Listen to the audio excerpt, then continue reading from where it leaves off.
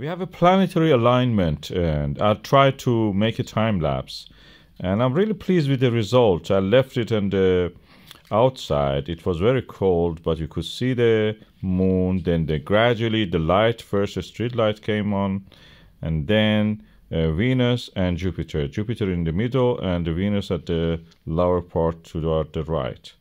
They get dark. You can see the reflection of the light also on the lens toward the top right. And now I mark the positions of the planets, Moon, Jupiter, Venus, and also lower than that you could see if you had a strong enough telescope to see the Neptune. And Mars is also a little bit higher, so that is also the field of view of this. But this is a planetary alignment that defines the region of the Zodiac or ecliptic, the plane of the solar system. It may have significance, it may not have.